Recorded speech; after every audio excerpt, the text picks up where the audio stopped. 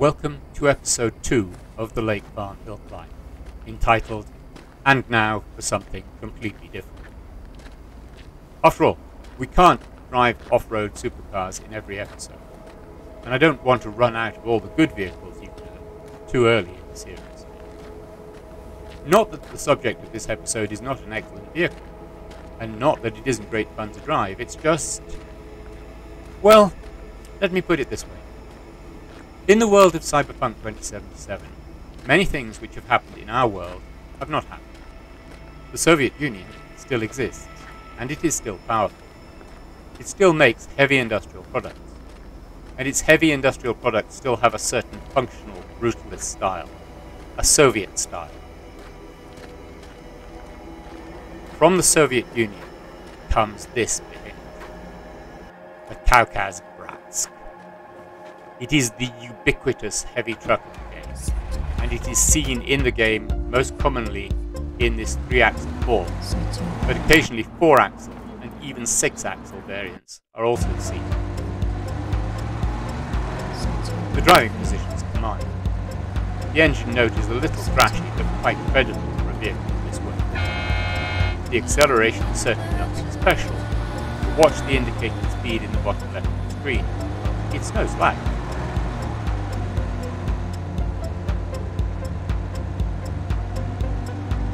Opportunities to film this beauty don't come often, and this video was made while I was still developing the Lake Farm Hill Climb concept, which is why so much of the game's user interface is still on screen, and also why the radio is running. By happy coincidence, the radio station you're listening to is literally called Samizdat Radio. But back to the Kaukaz.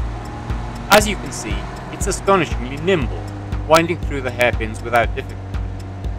Its road holding is also astonishingly good, compared to other vehicles in the game. I've literally never managed to put one into its view. As this run is a little slow, I'll take the opportunity to comment on just how beautifully rendered the scenery is. That really is a considerable part of the pleasure of this game.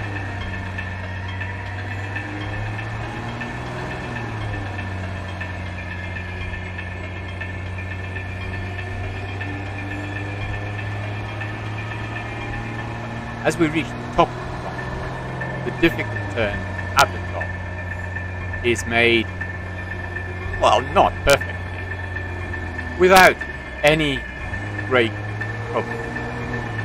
The big truck just rumbles steadily, though slowly,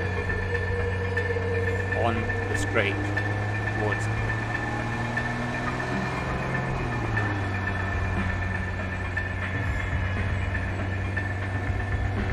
But when we get to open desert,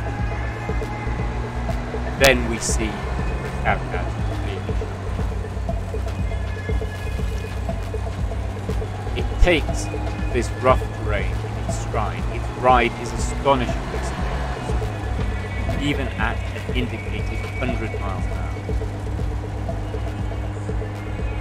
hour. Sadly, you can't open. There aren't any for sale.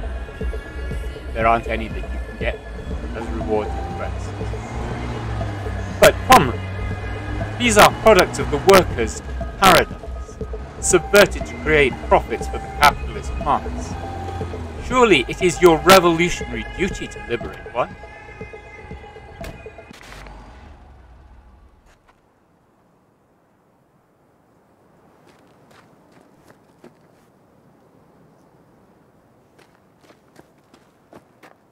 So my rating, this one is a steal.